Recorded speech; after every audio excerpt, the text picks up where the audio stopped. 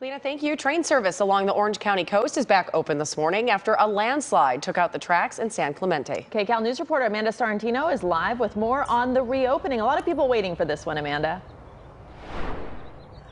A lot of people, and it's been a huge inconvenience with it closed for the last 2 months. We just talked to people that just hopped on the train leaving here at 7:12 a.m. The Surfliner going down south towards San Diego, and they couldn't go through that San Clemente area. So a lot of them had to find other ways to get around, and it hasn't been easy. I'm a freshman at San Diego State, and I live in Long Beach, California, and it's usually like an hour-and-a-half drive, but the train is a lot easier to get there because I have 2 little brothers, so my parents don't have to come drive and pick me up. The train takes 15 minutes to get to the towns at San Juan Capistrano from here, and if I take a bus, it's an hour and a half, so.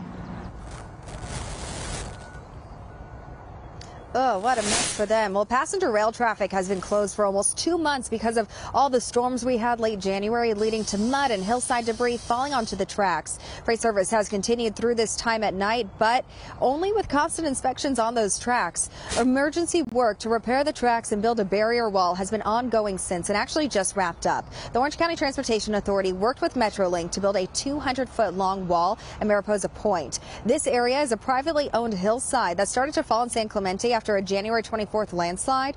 Since it is privately owned, all Metrolink can do is build a wall to try to keep mud and other debris from falling from the hillside that continues to move. So the wall they built is only a temporary solution for a bigger problem of moving hillsides. The Orange County Transportation Authority and its partners are working with local, state, and federal stakeholders for some long-term solutions here. 1 of 2 studies is already taking place with listening sessions available to the public. Now back out here live in Irvine, these studies are aiming to protect this rail line for the next 10 to 30 years. But for these passengers right now, they're able to now get back on their normal commute, which is great news for them. So this is available once again to all Metrolink and Pacific Surfliner passengers.